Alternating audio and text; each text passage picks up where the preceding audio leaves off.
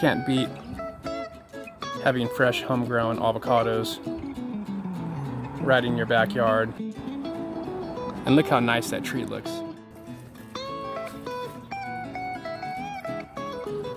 What's up, everybody? Welcome back to Growing Organic. Okay, what I'm gonna do today is harvest some avocados, and I'm also gonna give you guys some growing tips so you can successfully grow your own avocado in your backyard. Now, for starters, you can see there's a lot of old leaves. Just shake this. See, all those leaves are falling on the ground, and new growth is coming out. So this is a good time to go ahead and harvest the rest of your avocados off the tree. That way the tree can focus on new growth. So you can see down here, got a couple right here. I'm gonna go ahead and pick these off.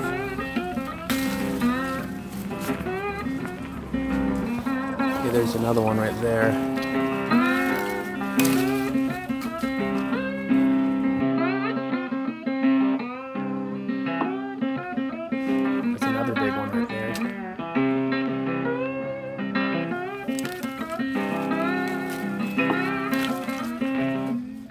We are here in zone 10B.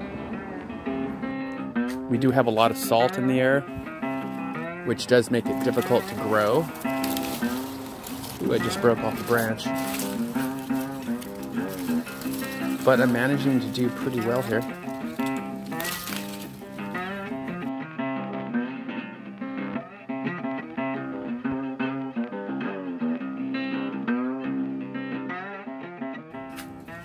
Let's see if we can get some more avocados here. I'm gonna get all these off. Oh, there's two more right there. Check it out, I just opened one of these avocados. Homegrown, organic. They taste amazing as well. So that's what it looks like. I'm gonna give you guys some more tips as well on growing avocado trees.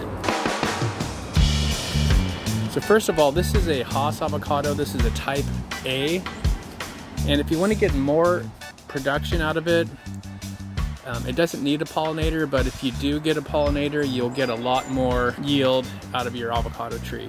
So what I need to do is get a type B to help pollinate this tree, and next year I could get a lot more, or the next harvest I could get a lot more if I had a pollinator.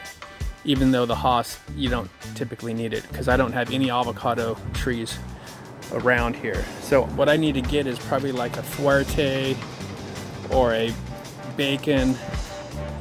Those are type Bs. So that's my next plan, is to get the pollinator tree. Also, now I mentioned the chain. You can see up here, I tied the chain right to the top. So this is completely stabilized. I have the ocean wind blowing, so this cannot fall over. Then it's connected to this bamboo as well. So if you look down here, let's look down at the base. So I got this bamboo tied all the way to the bottom, so this is completely stabilized. Once the tree gets a little bigger, I could probably take this off. But let's take a look at what I did down here. This is something you really need with your avocado trees, is a thick layer of mulch. Now you can see down here, I'll try to dig a little bit of this back. Look how thick I have this mulch down. And it's quite a diversity of different types of wood chips, leaves. This will keep your soil temperature about 15 to 20 degrees cooler. So you want to try to get to about 6 inches thick. That would be ideal. That'll make it a big improvement for your trees, because these avocado trees are actually very shallow growing, have a very shallow growing root system. So they don't go down more than about a foot into the ground. So when you're digging or planting a tree, an avocado tree, you want to make sure you dig it really wide. And this thick mulch layer is going to really insulate the soil, feed the microbes and the worms, and this will be a very great environment for your avocados to grow. So you can see here I still have avocados on the tree. There's one here. So I still have probably about 10. I think this year I got about 30, but look at all that new growth. So this new growth comes out really quick. This would be a good time to start feeding your avocado tree as well. For pruning, you don't really want to do too much pruning with your avocado trees. That doesn't really help too much. I'm trying to get mine to go higher rather than wider. And what I did was I cut actually the first 4 feet. There's not a branch, actually about 4 feet up. So all the way up here, the first branch starts. So I did cut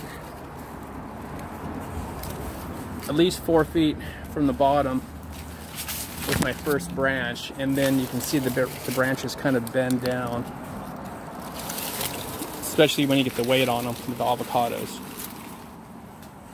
So keep the pruning to a minimum, because what can happen if you prune too much, you're going to expose the trunk, and avocado trees are prone to burn of the stems if you have any direct sunlight. Another thing I do is also I bury food scraps. So besides having the thick layer of mulch, I am burying into the dirt my food scraps, egg cartons and things like that, basically composting in place around my trees. Can't beat having fresh homegrown avocados right in your backyard. And look how nice that tree looks. Springtime avocado tree just doesn't get any better. Alright guys, we'll see you next time. Thanks for watching. Make sure you hit that subscribe button, click like, and we'll see you next time. Got citrus. As soon as I have some tomatoes, I'll be able to make a salad.